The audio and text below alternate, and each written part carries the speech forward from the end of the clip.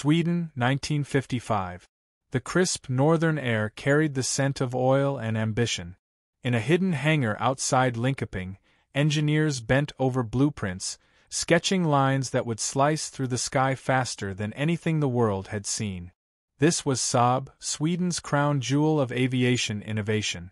Their mission was clear: develop a supersonic interceptor capable of defending a neutral nation in a world dominated by superpowers. The Saab 35 Draken would be the answer, sleek, audacious, and revolutionary. Outside, the first prototype gleamed under the winter sun.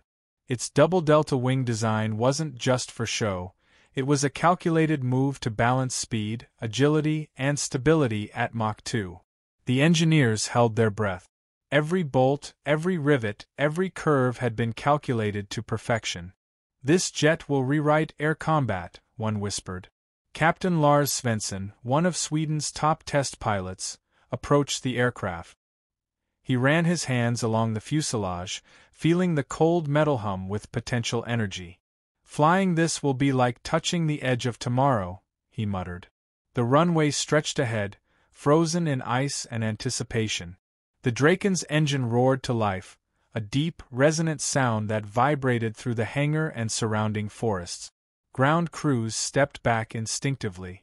This was not just a test flight, it was a statement of Swedish ingenuity.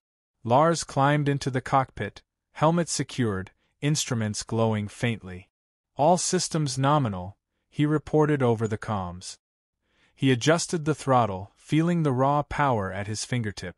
The jet surged forward, tires gripping the icy runway as it accelerated past 300, then 500 kilometers per hour.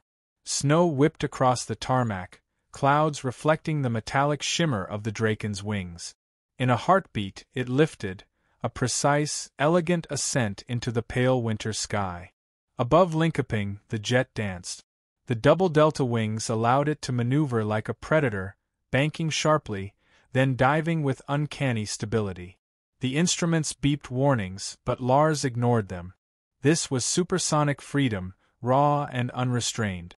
On the ground, engineers monitored every parameter: lift, drag, engine temperature. Every reading was perfect, and yet, beneath their pride, a subtle tension lingered. This jet was faster than any Swedish pilot had flown, more agile than any enemy expected, and every flight carried a risk that could be fatal. Lars pushed the Draken higher, nearing Mach 1.1 for the first real supersonic run. The air around the fuselage shimmered, compressing into a visible heat distortion. He felt a momentary jolt, the infamous sound barrier, and then silence. The jet had sliced through the sky effortlessly. "We did it," Lars whispered into his headset, exhilaration vibrating in his voice. Yet, in that triumph lay the seeds of tension. The Draken wasn't just a jet, it was a symbol of Sweden's delicate position in the Cold War. Every radar blip, every foreign reconnaissance satellite would notice it, and every decision from this point onward could trigger international attention. As Lars prepared to return to the base, a radar blip appeared on his instruments. It wasn't Swedish. It wasn't friendly. Unknown aircraft approaching, high speed, bearing 045, the comms crackled. Lars tightened his grip on the controls. Above the frozen forests of Sweden, the Draken faced its first test against the unknown, and the skies were about to grow even more dangerous. The radar blip grew closer, cutting through the icy northern air like a shadow across the screen. Captain Lars Svensson's heart quickened. He knew this was no routine flight. Sweden's neutrality in the Cold War had been tested before, but this felt different. Unknown aircraft approaching. Altitude 12,000 meters. Speed exceeding expectations. Lars adjusted the throttle, feeling the Draken respond instantly.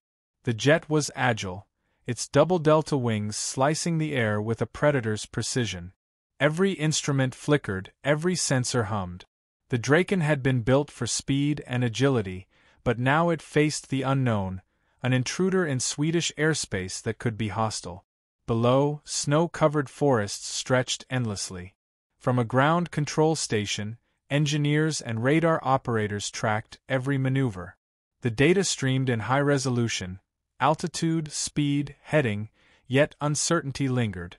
Who was this aircraft? American reconnaissance? Soviet incursion?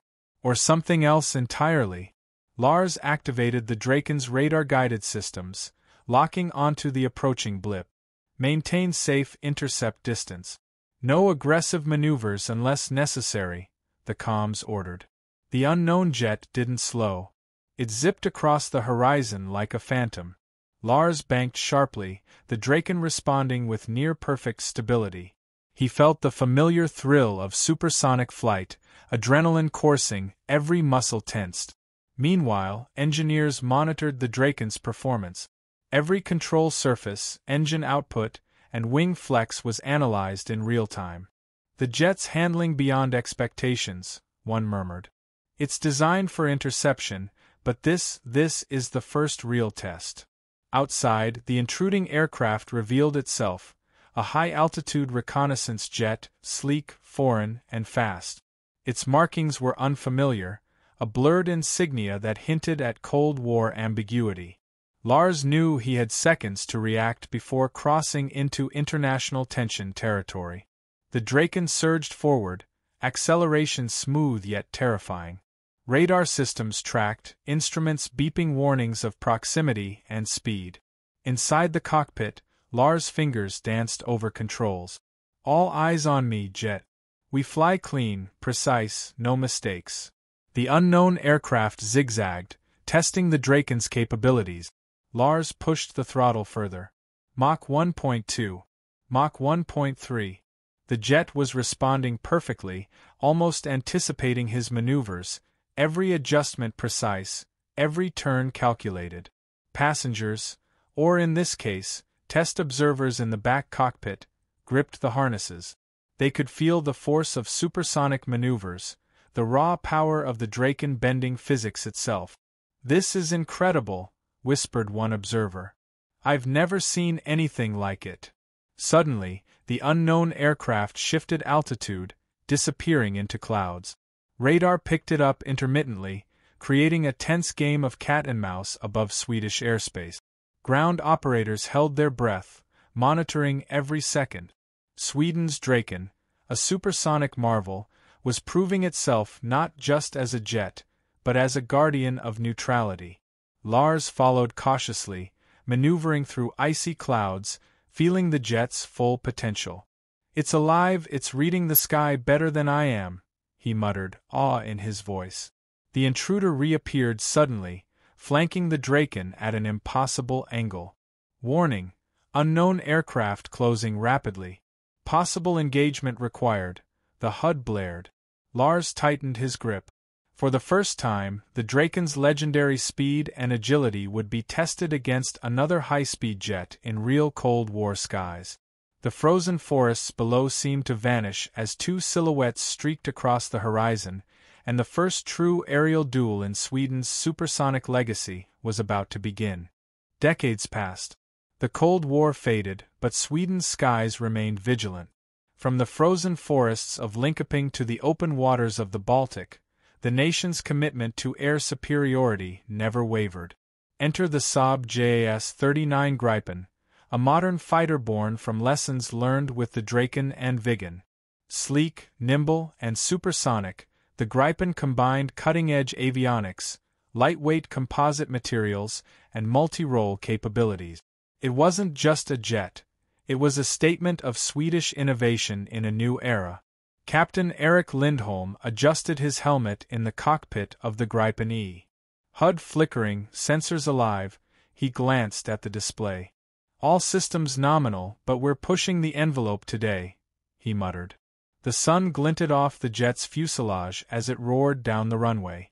Within seconds, Eric felt the familiar pull of acceleration. Mach 1.4. Mach 1.6. The Gripen responded instantly to every throttle adjustment, every subtle twist of the stick. It was fast, precise, and almost alive, a far cry from the Draken's analog route. High above the Baltic Sea, a training scenario unfolded. Two Gripen Es faced off against advanced drones simulating modern threat.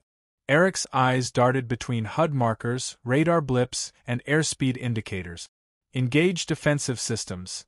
Threat vector incoming at 45 degrees, the comm crackled. The Gripen's AI-assisted systems calculated angles, trajectories, and optimal countermeasures faster than any human could. It wasn't cheating, it was evolution, human skill augmented by cutting-edge technology. Below, naval observers tracked the maneuvers, jaws dropped. The Gripen darted through clouds, banking sharply, executing evasive maneuvers with near-impossible precision. Simulated missiles fired, radar locked, and the jet responded seamlessly, dodging each virtual threat as if predicting its path. Eric couldn't help but grin.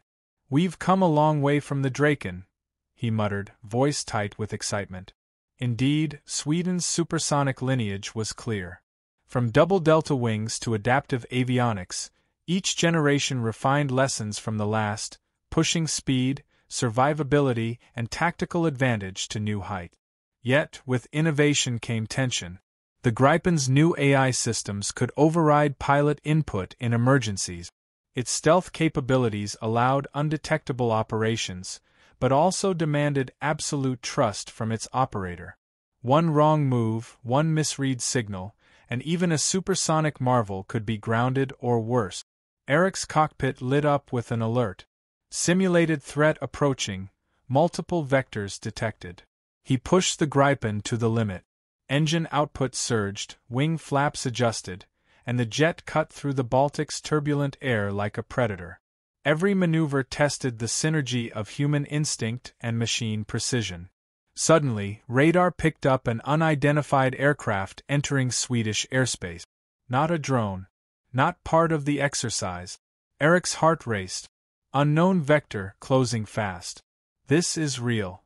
In that instant, Sweden's Gripen legacy, from the Draken to this modern marvel, faced its first true airborne test in the 21st century. The sky, vast and indifferent, awaited. And above it all, the Gripen surged forward, faster, sharper, and smarter than anything the Cold War had ever seen. The Gripen E roared above the Baltic, slicing through clouds at Mach 1.5. Captain Eric Lindholm's eyes flicked between the HUD and the radar display. There it was, an unknown aircraft moving at speeds that rivaled his own. No markings, no communication, only a shadow racing across Swedish airspace. Unknown vector, closing fast, prepare for intercept, the comm crackled. Eric's hands tightened on the throttle. The Gripen surged forward, adaptive AI systems coordinating every maneuver in real time. The jet responded almost before he thought, banking sharply, adjusting flaps, tilting nose, a dance of metal and air. The intruder zigzagged, testing Sweden's latest supersonic marvel. Eric's pulse quickened. "It's fast, but we're faster," he muttered, adrenaline sharpening every sense. Below, the Baltic shimmered in the afternoon sun, calm and unaware of the aerial ballet above. Engine hum, wind rush, and the subtle vibration of supersonic flight filled the cockpit. Every second counted. One miscalculation, a collision, a diplomatic incident, disaster. Radar confirmed it. The unknown aircraft was armed, simulated missiles in the exercise, but real risk in its speed and unpredictability. The Gripen's AI calculated trajectories, predicted evasive patterns, and suggested optimal intercept maneuvers. Eric trusted it implicitly, feeling the jet anticipate his instincts like a second mind. "We fly clean. Precision. No mistakes," Eric whispered. The jets danced across the horizon. Cloud cover, sun glare, and shifting winds became allies and enemies simultaneously. The unknown craft tried to evade, but the Gripen's advanced radar locked on, tracking every micromovement. On the ground, engineers monitored telemetry with awe. This is beyond training. The jet is outperforming simulations. Every roll, dive, and thrust vector was recorded. Every microsecond, every calculation, pushing Sweden's supersonic legacy to its limit. Eric executed a sharp climb, breaking through a turbulent pocket. The unknown aircraft mirrored him, fast, agile, threatening. Yet, the Gripen maintained perfect stability, its AI balancing physics, aerodynamics, and human input seamlessly. Passengers were far below, military observers strapped into rear cockpits, witnessing the full power of modern Swedish engineering. Whispers of awe spread as the jets twisted and surged above the Baltic, speed blurring the horizon. Suddenly, the intruder broke formation, descending rapidly toward Eric's path. HUD flashed collision risk. Immediate evasive action required. Eric's heartbeat thundered.